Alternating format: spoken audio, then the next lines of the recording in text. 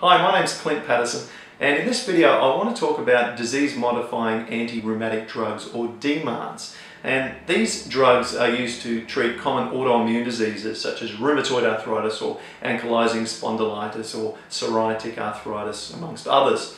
And disease-modifying anti-rheumatic drugs first came into my life when I was diagnosed with rheumatoid arthritis now about 7 years ago. And I suffered from chronic rheumatoid arthritis for many of those years and was on the DMARD Methotrexate, which is one of the most common style of these drugs. When you take Methotrexate, you also have to take folic acid to accompany the drug, because Methotrexate uses folic acid to work properly, and therefore you don't want to have it stealing folic acid from your body.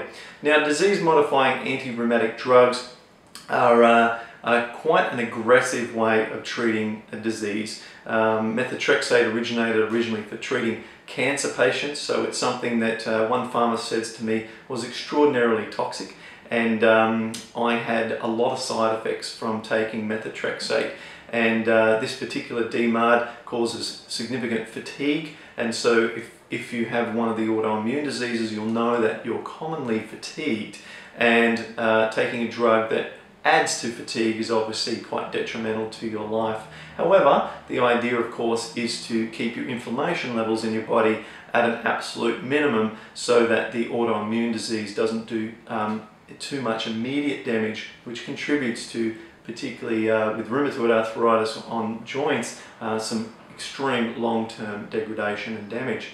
So there is a little bit of information for you about DMARDs, and in particular Methotrexate. But if you're looking for an alternative to chronic drugs for your autoimmune diseases, then there is an approach that I followed, which is a natural approach to autoimmune diseases, something that I researched very heavily over a period of several years. And I've put together a program called the Rheumatoid Arthritis Program. It is at rheumatoidarthritisprogram.com. So go and check that out if you're interested in an alternative. And whatever path you take, I wish you all the best in your health, and good luck, and I'll talk to you soon.